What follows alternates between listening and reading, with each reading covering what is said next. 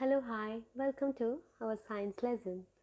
Today in our lesson we are going to see about using the laboratory. So let's start with what is meant by laboratory. So laboratory is the place where we do experiments, where we do practical lessons and where we can see chemical reactions.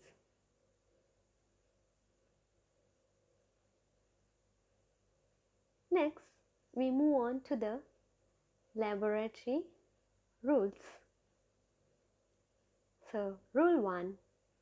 Do not enter the lab without permission. Rule 2.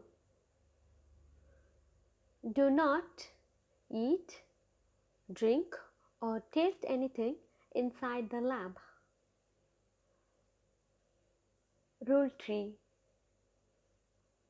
Do not touch any chemicals or apparatus without permission. Rule 4. Do not make noise inside the lab. Rule 5. Make sure you're not standing in a crowd inside the lab. Rule 6. Do not perform any experiments without supervision. Rule 7. You have to dress appropriately. Next, we move on to the different symbols that represented in different bottles and places. So beware of it. Let's see the first symbol. This symbol represents biohazard and this symbol represents radioactive and this symbol represents poisonous and this symbol represents explosive and this symbol represents flammable. This symbol represents electrical hazard and this symbol represents oxidizing material and this symbol represents harmful. Next, we move on to the lab equipments and their diagrams. See the first picture, it is a test tube rack. And the second picture, most of you knows it is a test tube to do the lab activity.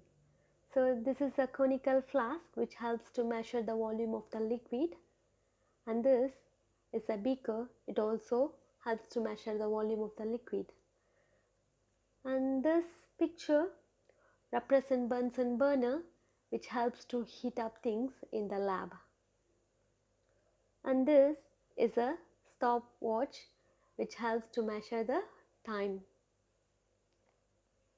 And this is a dropper to drop the chemicals inside the test tube. So this is a measuring cylinder which helps to measure the volume of the liquid. And this is a microscope. And this is a balance which helps to measure the mass of an object. So next we continue with our lab equipments and their diagrams. So this picture represents magnifying glass which helps to magnify things which is so small which you cannot see by eyes. So this is a thong which helps to hold the test tube. This is a pipette and this is a thermometer, obviously to measure the temperature. So this is a round bottom flask. You can see the bottom is round, that's why they call this round bottom flask. And this is a flat bottom flask because the bottom is flat.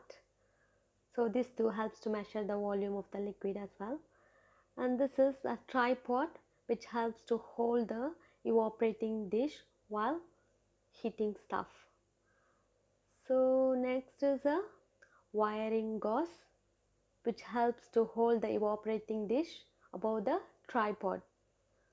So next is a funnel, and next is a mortar and pestle.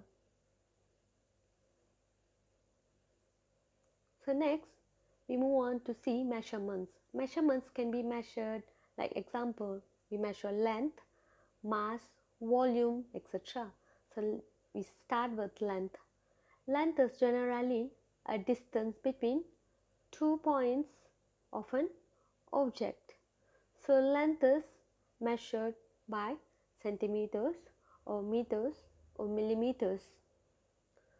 And also length is measured by using ruler or measuring tape, etc. So you can see the things which helps to measure the length. Yeah. So 1 centimeter is equal to 10 millimeter, 1 meter is equal to 100 centimeter, 1 kilometer is equal to 1000 meter. Next we move on to see how to measure the volume of liquid. So measuring cylinder helps to measure the volume of liquid. So we know we measure the volume of liquid by liters, or in liters or milliliters. So 1 liter is equal to 1000 milliliter. See the pictures down? Yeah, these are the equipments helps to measure the volume of liquid. Next we move on to see how to measure the mass. Mass is measured using the balance or measuring scale. So unit of mass is always kilogram. So 1 gram is equal to 1000 milligram, 1 kilogram is equal to 1000 gram, 1 ton is equal to 1000 kilogram. So you can see the equipments below which helps to measure the mass. Next we see how to measure the time. So the time can be measured in different units or different amount of units, but always the unit of time is seconds. It can be measured by using stopwatch, stop clock, etc. So 1 second is equal to 100 milliseconds, 1 minute is equal to 60 seconds, 1 hour is equal to 60 minutes, 1 day is equal to 24 hours. You can see the digital clock and the stopwatch which helps to measure the time.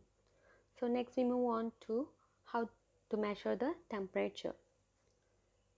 Temperature can be measured using degree Celsius or Fahrenheit. Temperature is measured by, obviously, by thermometer, by either mercury thermometer or alcohol thermometer. So the boiling water temperature is 100 degrees Celsius. So this picture represents thermometer. So next we move on to the Bunsen burner. So it is used as a source of heat in the laboratory. It uses the gas as a source of fuel, and it is connected to the cylinder with a rubber tube. So now what are the uses of Bunsen burner? Bunsen burner is used in the laboratory for heating or boiling chemicals as a source of heat. So you can see the picture. Already we have seen this picture is a Bunsen burner. So how to light a Bunsen burner? Step 1. Always make sure that the lines are okay. So you have to inspect the line. Step 2 is connect the hose to the gas. Step 3 is air ports to be slightly open. Step 4, needle valve to be closed. Step 5, open the gas main. Step 6. Open needle valve and get your striker ready. Step 7.